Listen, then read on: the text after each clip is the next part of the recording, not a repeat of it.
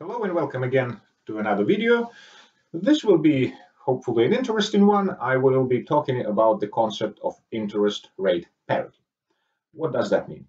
Well, interest rates around the world are very different. In some countries they're quite high, in some countries they're considerably lower. And one of the questions that I am asked quite consistently in social settings, you are at a party, people have a couple of glasses of wine. I'm a finance professor, so people naturally ask me what to do with their money. And one of the questions that comes up from time to time is, why wouldn't you want to borrow in a country with lower interest rates in order to invest in a country with higher interest rates? For some time, the mortgage rates in New Zealand were considerably higher than they were in the UK. And quite a few people were asking me this exact same questions. Why wouldn't you borrow in the UK in order to purchase a house in New Zealand? Well, one obvious reason is that you don't have security in the UK. Most of us don't. So that becomes an unsecured loan, which makes things a little bit tricky. But the main reason is what we call interest rate parity. Now, I will be using my cheat sheet here with the numbers. So let's say that your rich American uncle has left you an inheritance of 100,000 US dollars. Okay. And let's say that you have an investment horizon of 1 year. So you need this money 1 year from now. Now, there are two ways of doing this. You could either deposit this money in a bank in the United States, and then a year later you can transfer them into New Zealand, or you could convert them into New Zealand dollars today, put it into a New Zealand bank, and then at the end you will have your balance. So let's say that you keep your money in the United States. I have just earlier this morning checked the rates that you would get on your savings in Bank of America, and they are pretty much zero. But for the instructional purposes, we'll assume that the interest rate is 0.1%. So a year later, you would get 100,000 and $100. Okay, so your money obviously didn't grow that much. Or the current exchange rate between the US and New Zealand dollar is 0.7169. So 1 New Zealand dollar will buy you 0.7169 American. That will give you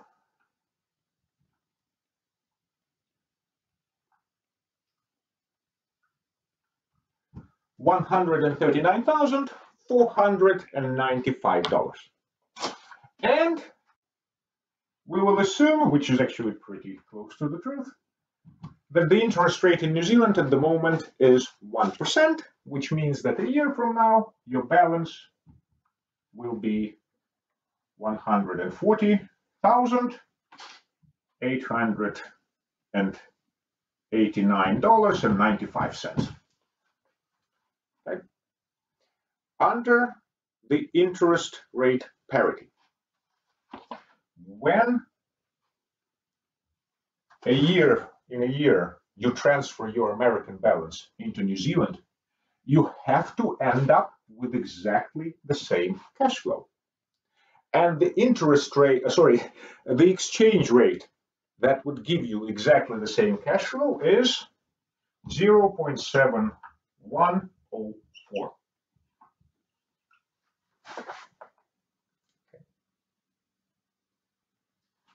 That is the interest rate. So notice that New Zealand dollar has depreciated, has become cheaper relative to the American dollar. I mean, yes, you could in principle borrow in America at this low rate, invest in New Zealand for the higher rate, but all your differences will be completely wiped out by the change in the exchange rate. So let's say for a second that the exchange rate a year from now is not this 0.7104, and I will use quite a large deviation. So let's say it's 0.75. So interest rate parity actually does not hold. What will you do? Well,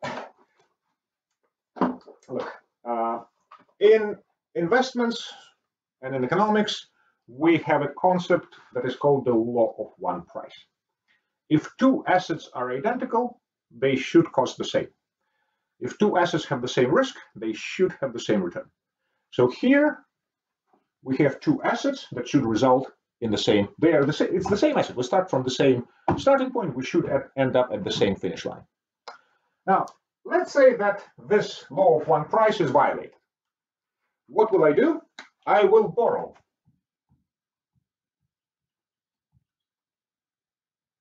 $100,000. I will immediately transfer them into New Zealand.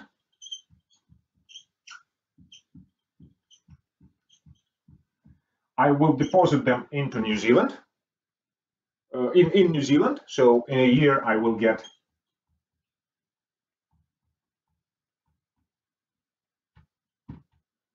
and then I will transfer them back into American dollars at this exchange rate, not at this one, but at this one. And I will get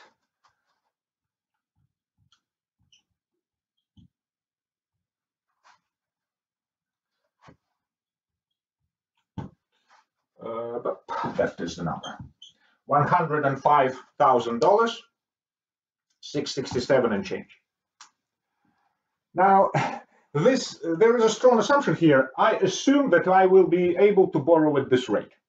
Of course, for us regular Joes, it's not possible. We cannot possibly borrow at the same rate at which we deposit. But for larger financial institutions, they can pretty much operate at this wholesale rate. So remember, this is where I ended with. How much do I have to pay back? Only this much. This is called arbitrage. This is free money. And that's the reason why conditions like this don't really exist. Okay, because that way I can make risk-free profit. So long story short, what is the takeaway here? That differences in interest rates across countries, and they do exist, of course, cannot really be taken advantage of. You should not be able to do something like this because of interest rate parity, because the movement in the future exchange rates will basically cancel out any differences in the interest rates that you may have. Thank you very much for listening, and I'll see you in the next video.